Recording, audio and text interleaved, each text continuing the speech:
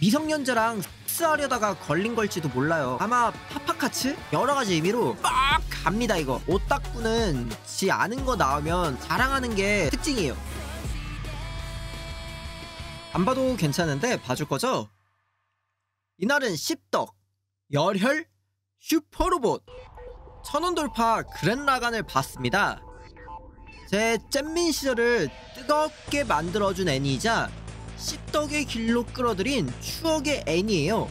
무려 17년 전 작품이라 모르는 사람이 더 많을 건데 이거 진짜 개같이 추천하는 애니예요.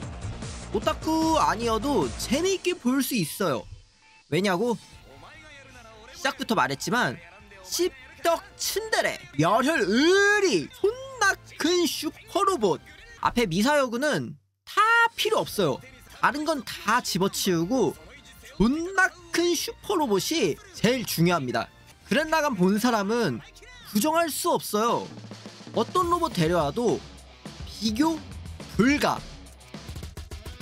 안 본 사람들은 이 말 들으면 이해하기가 어려워요.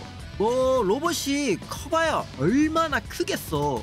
가장 유명한 로봇인 건담은 18m, 아파트 높이로 치면 대충 6, 7층 높이. 또 에반게리온은 주상복합 30층 높이네요. 잼민이 때 봤던 가오가이거 이런거는 30m 난쟁이고 마징가 기본 모델도 20m짜리 잼민이에요. 생각보다 로봇들이 작아요. 100m 넘는 기체는 슈퍼로봇으로 나가야 하고 트랜스포머는 진짜 난쟁이들이야. 옵티머스 프라임은 8m쯤 되고 범블비는 4m? 자, 가자. 그렌라간은 그냥 이런 거랑 동일선상에 두는 것 자체가 민폐예요. 이거 별이거든요? 우주보다 커져요. 참고로 최종 사이즈도 아니에요. 더 커지거든요. 대우주보다는 조그맣고 소우주보다는 큰 진짜 그야말로 우주기억 사이즈. 이게 최종 배틀씬인데 심장 개 뜨거워집니다. 리뷰 끝나면 애니로 배틀씬 한 번 더 볼 거예요. 내가 지금까지 로봇이나 액션 애니메이션 뭘 봐도 그렌라간보다 심장 개 뜨거워지는 애니는 없었어요. 제 개인적인 감상이니까 아닐 수도 있다는 점 항상 강조합니다. 참고로 이거는 너무 규격의 사이즈니까 다른 그렌라간을 소개하면 그 전에 일단 이게 합체 로봇이에요. 가장 기본 상태인 이게 라간 2m도 안되는 가장 쬐끄만 기본 상태고 이걸 그렌이라는 양산형 로봇 기체에 이렇게 대가리 머리 드릴 꽂아버리는 순간 주인공의 주력 기체인 그렌라간으로 합체! 심장 개 뜨거워지는 합체 로봇으로 애니가 본격적으로 시작됩니다. 그렌라간까지는 아직 20m짜리 잼민인데 중반부터 갑자기 급발진하면서 우주선이랑 합체. 대충 2km짜리 거대 로봇이에요. 이걸로 끝이 아닙니다. 한 번 더 급발진해서 초은하 그렌라간으로 합체! 5000km 크기가 돼요. 한국에서 로스앤젤레스까지 대충 10,000km니까 초은하 그렌라간이 한국에서 3발자국? 4발자국 걸으면 미국 도착이에요. 똑똑똑. 이 다음 합체가 우주보다 커지는 아까 봤던 천원돌파 그렌라간이에요. 크기 측정 불가. 와 미쳤다. 오프닝부터 설명이 너무 길었네요. 7분이 넘었는데. 미안해. 씹떡 기질 나와서 설명 주저리 넘치거든요. 원래 오타쿠는 자기가 좋아하는 거나 쬐끔 아는 거 나오면 영업사원 빙의해서 작품에 막 장점 어필 오지게 해요.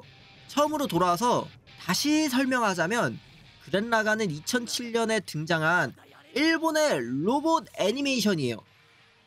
지금은 망해버린 가이낙스에서 제작되었고 주요 등장인물로 시몬과 카미나, 페이크 여주인공 요코와 정실부인 찐 여주인공 니아, 그 외 매력있는 여러 조연들까지. 공식 설정은 아니지만 페이크 여주인공 요코는 무서운 눈나예요. 작중에서도 뻑 가는 새끼로 여러 남자를 흘리지만 조심해야 합니다. 키스하면 사망 플래그로 이어져요. 참고로 그렌라간은 건담처럼 리얼한 SF 애니션은 아니에요. 방금 봤죠? 키스씬. 이거 죽음의 키스입니다. 어디까지 얘기했지? 건담처럼 리얼한 SF는 아니고, 리얼한 SF라고 표현도 미묘하네. 건담도 사실 판타지인데. 대충 먼 미래에 가능할지도 모르는 건담 같은 로봇물이 아닙니다. 아까도 봤지만 이미 로봇 사이즈부터 얘기가 끝났죠. 어떻게 막 우주보다 큰 로봇을 만들겠어. 그렇기 때문에 현실에 있을 수 없기 때문에 더 불타오른 거 아니겠어요? 현실적이지 않은 거대 로봇들이 막 치고받고 싸우는 액션. 주인공 시몬이 가이낙스의 레전드 에반게리온 신지처럼 찌질이 찐따에서 개쩌는 열혈 캐릭터로 성장 과정. 온전한 행복은 없다는 동심파괴 배드엔딩 떡밥. 그냥 개쩌는 요소들만 뭉쳐놨어요. 일본을 넘어서 지구급 규모로 전세계에서 막 돈 쓸어 담았어요. 그렌라간이 돈 청소기로 돈 벌어오는 기계로 탄생한 겁니다. 야호! 돈이 많이 벌리면 어떻게 해야겠어요? 재투자? 그런 건 흑우들이나 하는 겁니다. 오타쿠들 돈 빨아먹으면서 개짓거리 하는 게 C패급 경영자 소양이에요. 게다가 2019년 12월에 당시 가이낙스 대표가 미성년자 성추행 혐의로 체포까지. 이게 말이 좋아 성추행 혐의지. 아마 파파카츠? 미성년자랑 섹스하려다가 걸린 걸지도 몰라요. 아주 개새끼예요. 결국 2024년 6월 저번 달에 가이낙스는 최종적으로 파산, 폐업했어요. 채무 금액이 약 4억 엔인데 회사 규모에 비하면 큰 돈이 아님에도 아주 주옥된 거죠. 이제 가이낙스의 저작권과 프랜차이즈는 트리거랑 스튜디오 카라가 소유하고 있어요. 여기서 스튜디오 카라는 에반게리온 원작자로 유명한 안노 히데아키예요.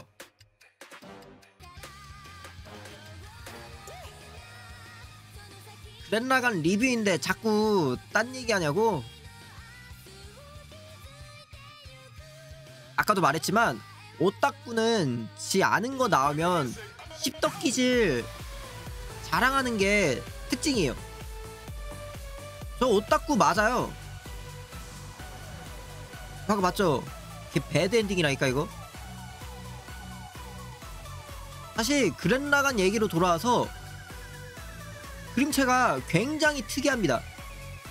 색이 난잡하면서도 선이 굵고 아메리칸 코믹스 느낌도 나요. 이마시 히로유키는 가이낙스에서 경력을 쌓은 레전드예요. 천원돌파 그렌라간을 시작으로 섹스 코미디 팬티 스타킹 윗 가터벨트, 이것도 진짜 재밌어요. 이것도 카툰 네트워크 애니메이션인 파워퍼프 걸이랑 덱스터 그런 느낌이 나요. 일본과 미국이 합쳐진 특이한 그림이에요. 안 봤으면 꼭 보세요. 이것도 레전드입니다. 12년 만에 후속작이 제작되고 있어요. 내년 2025년에 개봉 예정입니다. 이거 조만간 리뷰할게요. 섹스 코미디에 배드엔딩에 존나 재밌다는 의미예요. 여러가지 의미로 빡 갑니다 이거.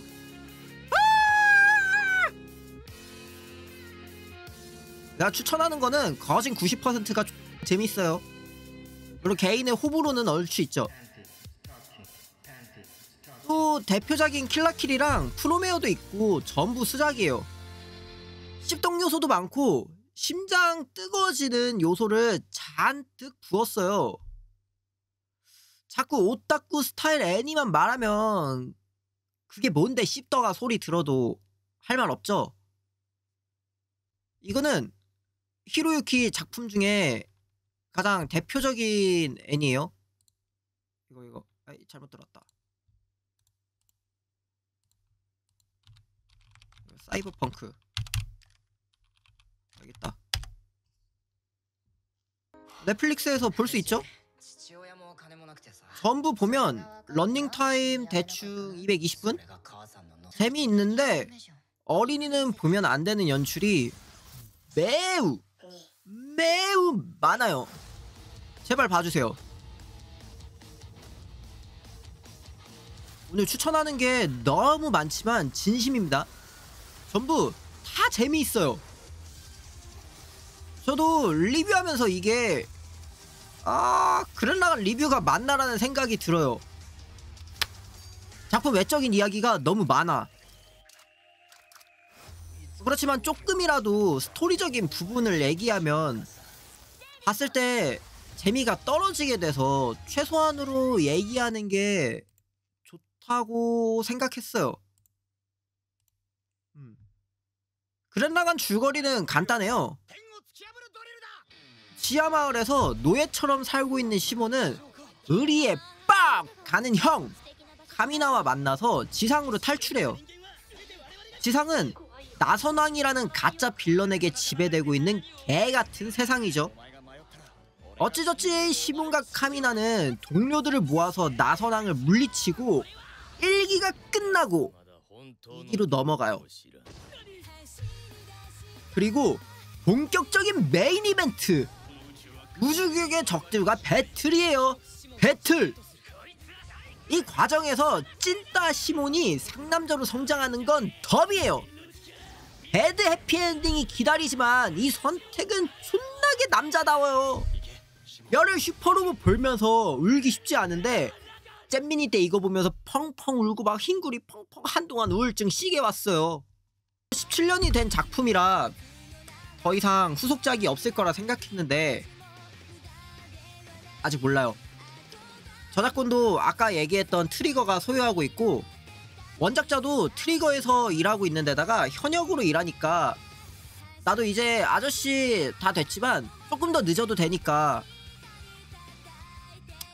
뒤지기 전에 천원돌파 그렌라간 후속작 볼 수 있으면 좋겠네요. 평소보다 헛소리도 많았지만 결론은 언제나 똑같아요. 그렌라간 안 봤다면 제발 봐주세요. 모든 로봇 애니메이션 중에 최고라는 말도 부족해요. 1위에요. 내 인생 최고의 애니메이션 천원돌파 그렌라간. 리뷰 끝. 안녕.